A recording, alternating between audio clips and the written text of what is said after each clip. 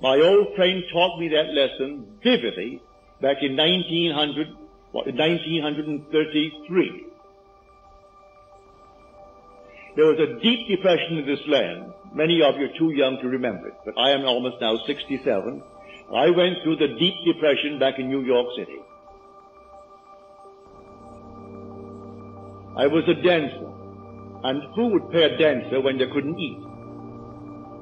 All the theaters were closed. I don't think more than 3 theaters out of 50 were open in Times Square. So who wanted the dancer? I would have danced for anything, for a meal, and no one wanted to pay a dancer. So what would I do? I wanted to go to my little island called Barbados, and I had no money, but when I said no money, I mean no money. Not just a little bit, but none.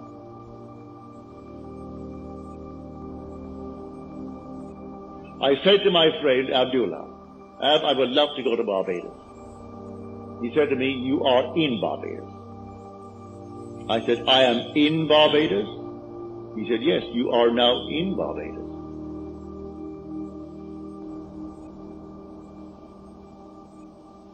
I didn't quite understand what he was telling me. I learned it afterwards.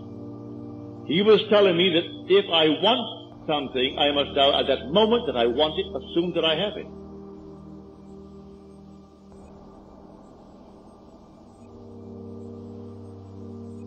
I want to go to Barbados. I am in Barbados. So this night when I sleep in Barbados.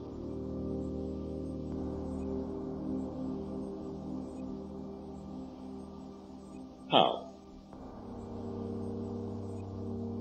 In my imagination.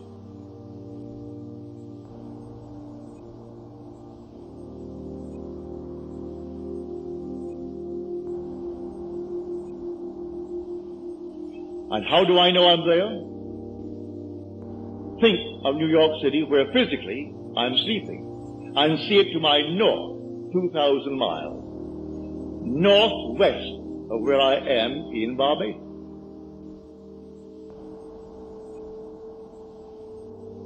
Well, the months went by, and I didn't see any evidence. I said to him, you know, Ab, if I don't make the next boat out, well, no planes were flying, no commercial planes were flying in those days, I can't go to Barbados. He said to me, who said you are going to Barbados? You are in Barbados.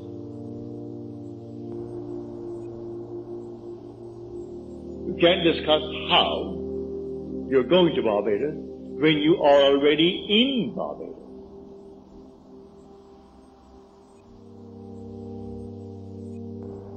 Then he walked straight to his room and slammed the door in my face, which was not an invitation to follow him.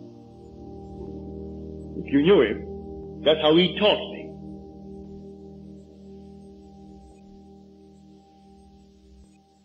I am asleep as though I am in Barbados.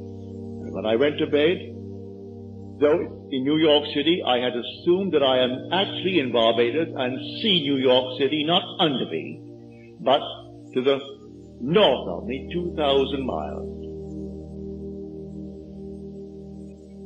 And I woke within 48 hours after that moment, and under my door was a letter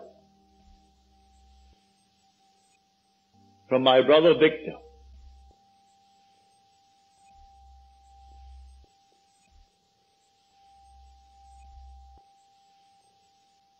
And in that letter, he enclosed a small little draft, $50. He said, I have told the steamship company, the Furnace Whitty Company, to issue you a ticket and charge it to me. The $50 is simply if you want some little thing, like a suit of clothes. In those days, you could buy a suit for $12, a fairly decent suit. You could buy a pair of shoes for $3.50 or $4. But he said the $50 just for anything you may need to get aboard the ship. But sign the chits, I'll meet the ship and pay all expenses, and I will pay all the tips. So it's not for tips aboard the ship. I went down to the place and I told them what my letter said. I read my letter to them. They said, Mr. Goddard, we only have steerage from now on. But when we get to St. Thomas, the Virgin Islands, you may have first class because someone disembarked in St. Thomas. I accepted it. I went back to my friend Abdullah and I told him, Ab, it worked. I'm going on the 6th of December, but I have to go steerage until we hit St. Thomas, and then we go first class to Barbados. You know what he said to me? He said, who is talking of going to Barbados?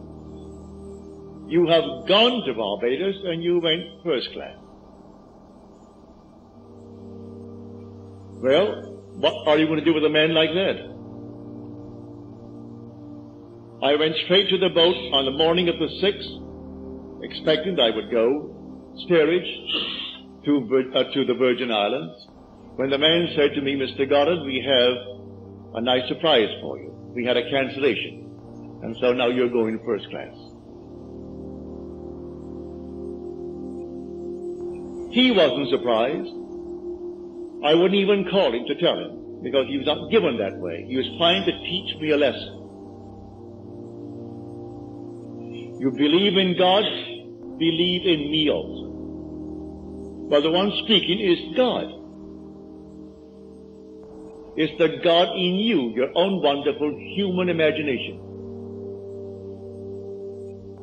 If you say, I believe in God, everyone here believes in God, but do you believe in your own wonderful human imagination as God?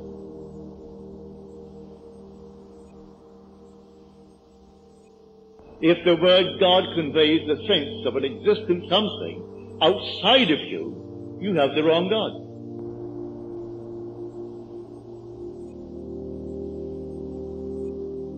Because you are the temple of the living God, and the Spirit of God dwells in you. Well, if He is in me, find out who He is and where He is. Well, I have found Him to be my own wonderful human imagination. That's the God in me. It's the God in you. And may I tell you, He cannot fail. He will not fail. But here on this level, we are the operant power when it comes to the law. When it comes to the promise, that is coming regardless of the life we live in this world.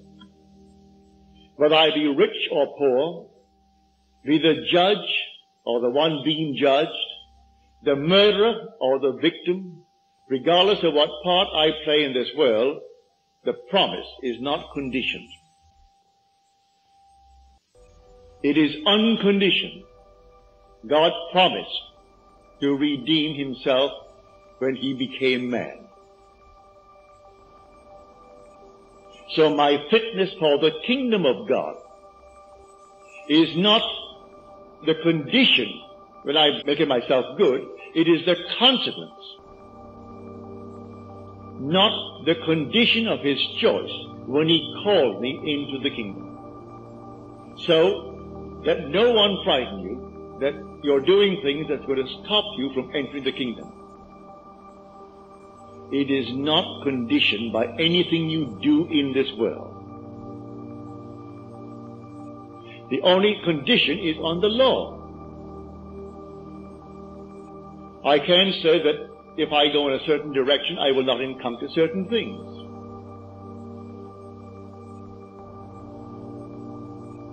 If I dare to assume that I am what I want to be, and I am faithful to that assumption, it will come to pass.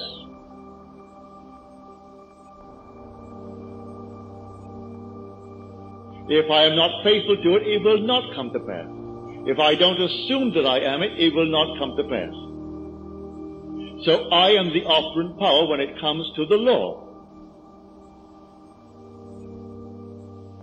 But when it comes to the promise, that is coming regardless of what you do or where you are or anything in this world. everyone will be redeemed. But everyone.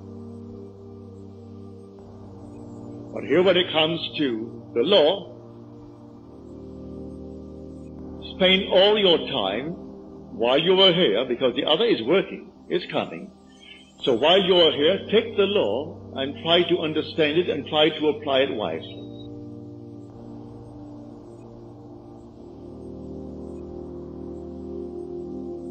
Why not live well? Why not live graciously? Why not be a kind person, a generous person in the world? Why not be a gentleman? Why not be a lady?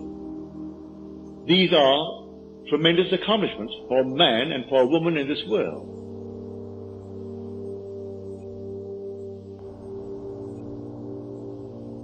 So I say to everyone, while you are here, find out what the law is all about. Because you can't deceive yourself, because the law will not allow you to. As you reap the things in this world, you may deny that you planted them, but it couldn't happen by accident.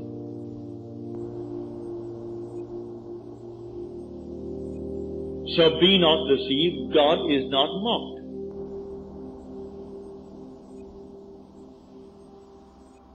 For as a man sows, so shall he reap. And he's reaping everything morning, noon, and night. I may not remember my sowing and deny the harvest that is mine, but it's there and I've got to accept it.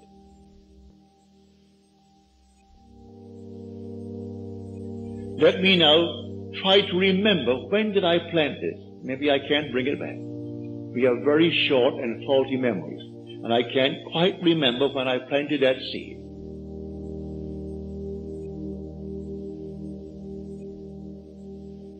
Why, the morning's paper, as you read these horrible stories, would tell you when you planted it. You do not know the characters spoken of in the paper, yet you react.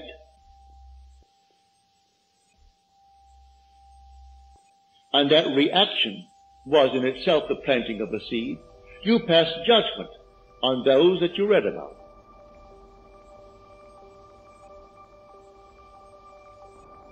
You read the gossip of the paper and you're passing judgment. And all of your imaginary reactions are planting seeds. Instead of spending your wonderful time and investing it by, say, reading the Bible or reading a poem, read something that is altogether lovely, you spend our time on the paper or the radio bulletin or the TV, and all day long we're simply putting into our mind ideas that must come to harvest. And when they come, we deny that we planted them.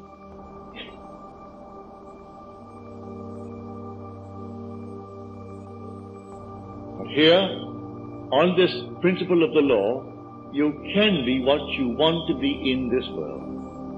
I don't care what the world will tell you. You can start from scratch.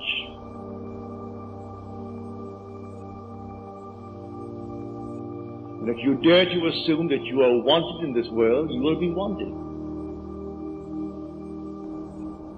I am not a member of any club in the land.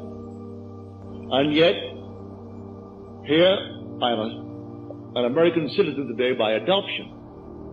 And yet, wonderful men and women in this land have never been allowed to enter certain clubs. I'm speaking of clubs I know well back in New York City.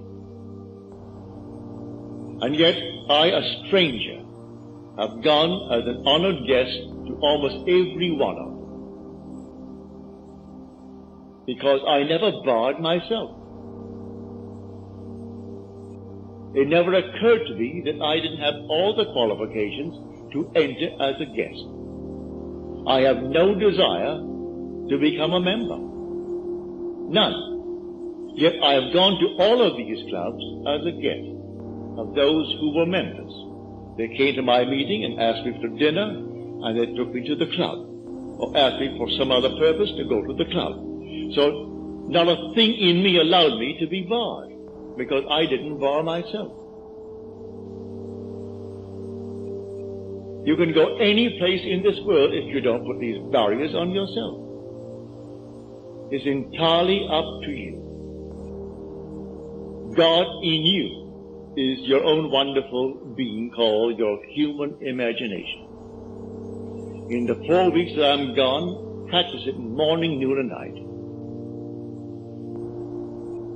And long before the 4 weeks, you should show the fruit. I'm serious about it. You should bear the fruit of planting now. Not everything takes a month. Not everything takes a year to grow. Some things come up overnight.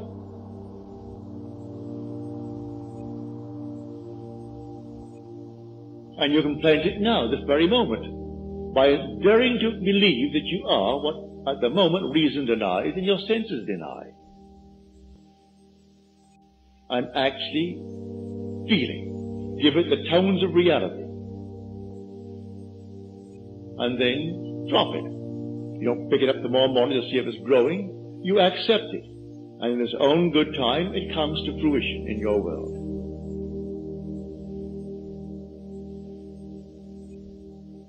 That is the law.